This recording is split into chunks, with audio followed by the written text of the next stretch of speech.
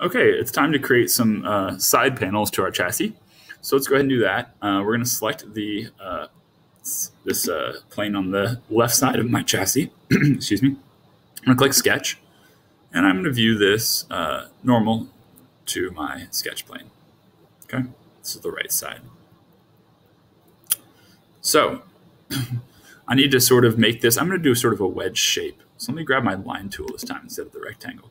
I'm going to go from this front edge. I'm going to build this on top of my chassis plate. Last time I kind of set my next one behind it, but I'm not looking to make this any wider. So I'm going to build it on top of it. So I can just start taking my line tool. I'm going to go ahead and wake that point up so I can drag it over here. There we go, click. I'm going to make this sort of trapezoid shape. Now here's where I have my wheel cut out. So you can see I've got this little edge here. So I'm going to kind of give myself a little space for my wheel right here. I'm going to wake up this edge here so I can be completely vertical with it.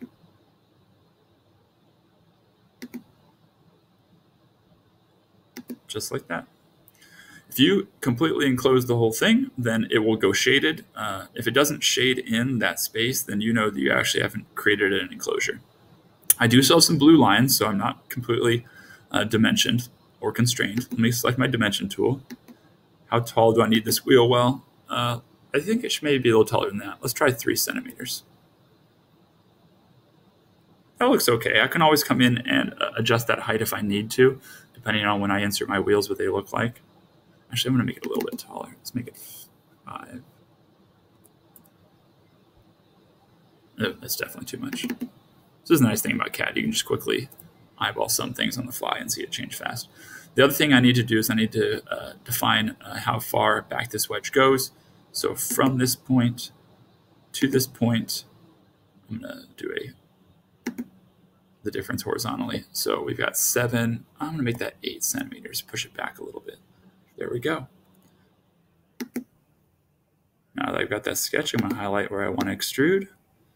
I'm still going to use my 3/8 inch thick HDPE.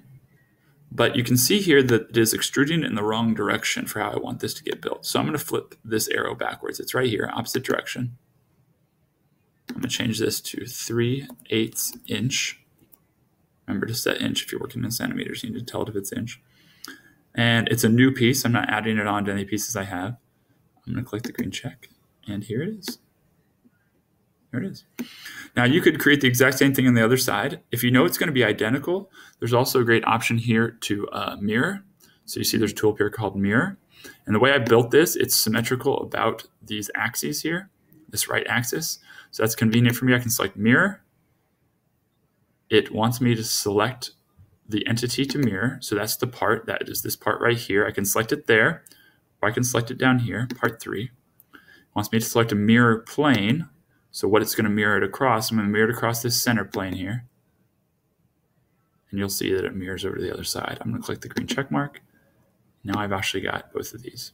Now keep in mind, although I'm building this sort of here in this part studio, I'm not actually assembling it.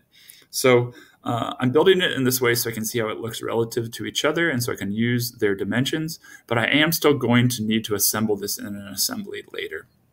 There are some shortcuts if I do that right, but here we go. I'm starting to get this chassis dimensioned. Okay, I think the last thing I'm going to do here in this video is add a top panel. So I'm going to create a sketch, use this top plane. Let me view it from the top. I'm going to use a corner-to-corner rectangle from here down to here. That's fully constrained. Click the green check. Highlight all the areas I want to extrude. Click the extrude button. Let me view it from an angle here so I can see it. This should be a new extrusion, 3/8 of an inch thick. Actually, you know what? I might use, for this top panel, I might use only 1/4 inch thick because I'm not going to be screwing into this panel. You'll see as I kind of do my screw holes later. I'm going to only use 1/4 inch thick HDPE. So 1/4 inch here on the top. It doesn't need to be as thick. And green check mark. There we go. I'm really starting to get this. It's starting to look almost like a Sumobot. All right, see you in the next video.